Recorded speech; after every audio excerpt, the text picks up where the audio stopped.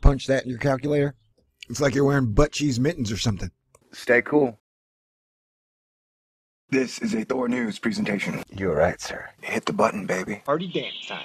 Alright, this is how easy this shit is. Ladies and gentlemen, I am swinging for the fences today. After being in a funk, it appears I'm on video number 3. And appropriately, I'm talking about the sun on Sunday. And it looks like she just exploded. No, I don't mean supernova. I just mean like an exaggerated coronal mass ejection. She's something fierce. She's something round. And she looks a bit like a bow. Now we're just going to start this on the 10th. We're just going to start off on the 10th. As you can see, the sun fires off a giant Jimi Hendrix phoenix to the north. Wields a lightsaber in its right hand. And it shoots out a scythe in its left. I don't know how you pronounce that word, dude. Go ahead and pronounce it however you want to. We don't have to get a fight over it, okay? Let me introduce you to all of our players because we have quite a few. Center stage, the white circle, is the sun, the center of our solar system. The black disk covering the sun has been named the occulting disk for dubious reasons. This strange neutron star looking thing, which is not a neutron star, so don't panic. Asterisk, I don't know if it's a neutron star. We've been told it's cat hair on the lens, though if that's true, it's magic.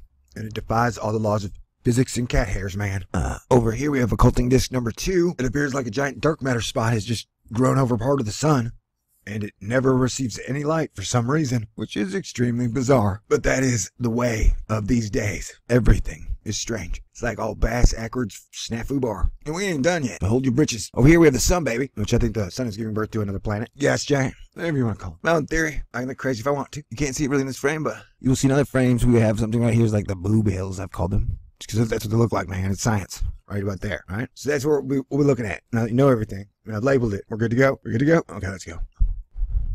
Boom. Now remember, science communicators get paid to tell us what they're told to tell us. And so for months and months and months, scientists and science communicators who know jack shit about solar physics have been saying solar activity is low. Now, their oversimplified solar maximum and minimum litmus test is just CMEs and coronal mass ejections. And if you spend a lot of time watching the sun, you'll know, that doesn't account for the maximum amount of activity. It's like if you only counted jogging and Stairmaster as activity in your day. Like no matter what else you did, you went and baled hay or ran a 4-minute mile. Play a game of football wouldn't count. Why not? Because it's not jogging. There's Stairmaster. Same way with the sun, man. Whoa, look at that thing. That thing is giant. And, oh wow, that's the 10th. So that's probably Princess Spirit taking off to the Pleiades sisters. Shucks. He will get to them before I will. Don't worry, Sage ain't gonna get mad. She is all 7 Pleiades sisters. I just hope I make it out alive. Oh man. See us on May 15th. We've had a giant coronal mass ejection. But remember, it's almost a fact now. When the sun freaks out, Earth weather freaks out. And people themselves freak out, so just be prepared to be extra cool and extra strong. Also, 4 planets are in retrograde, and you may not buy that astrology bullshit, but I do think there's something to it. I think, yes, the other planets in our solar system affect our planet, especially Jupiter. Alright, let's go look at some cameras, other than this one, shall we? Sweet. Wait, no, I'm gonna slow this one down. Would you like it slow, baby? Oh, here comes Mercury. Let's try not to make fun of these cameras. Look at that. That is wild.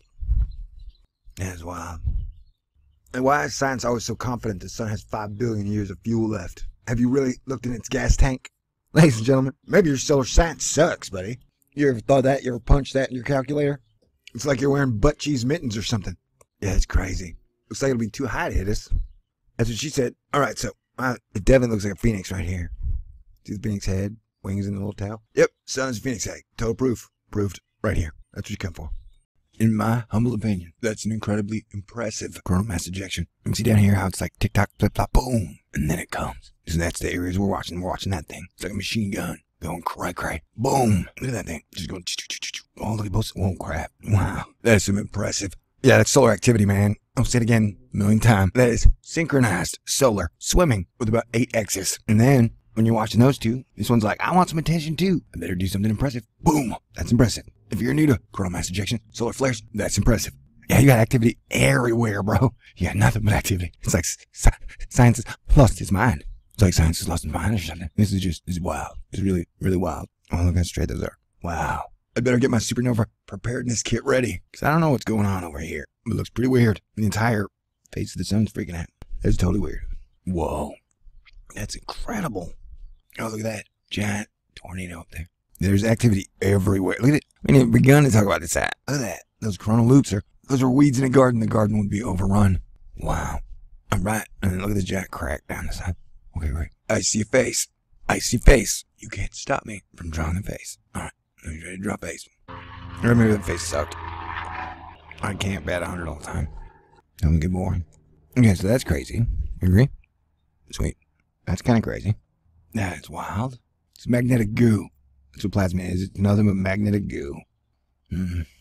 Wow. It's like the sun just tore itself a new asshole. Lack of a better scientific term. If you want the candy-ass science. Wow. I love the pink one. And check out these coronal holes. It almost looks like it's where the sun is missing its fuel.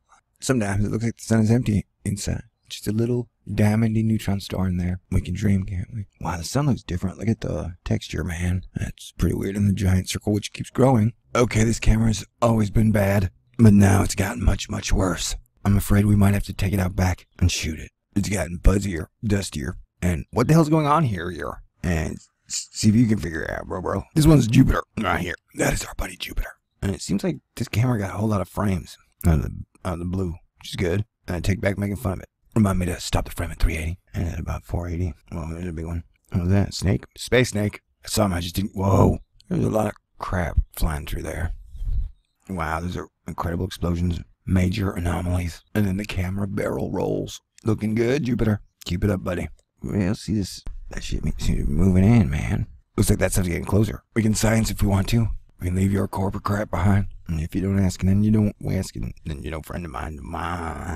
Whoa. I don't know what's going on. It's kind of freaky. You might get Tourette's. Wow. Alright, so we're left speechless. Remember, you might get some weird impulses. Don't act on them.